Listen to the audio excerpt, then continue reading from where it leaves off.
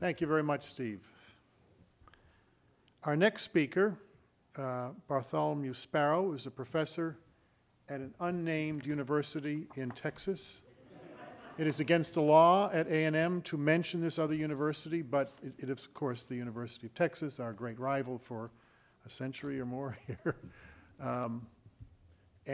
He has written, in my view, and I'm not an expert in this, but the definitive biography of Brent Scowcroft called The Strategist. It is a brilliant piece of historical reconstruction and analysis.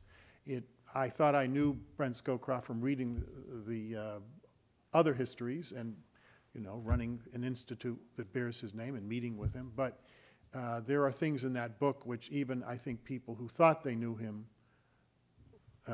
realized they didn't know.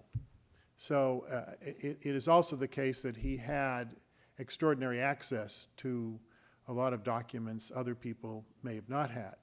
But he is a political scientist at the University of Texas, but he is also a historian. I didn't realize some people are allowed to leave their profession temporarily without getting censured. But he has done that brilliantly, and we're very pleased to have someone who's written a magisterial work on Brent Scowcroft, Bat Sparrow. Bat, where are you? Oh, there you are. Okay.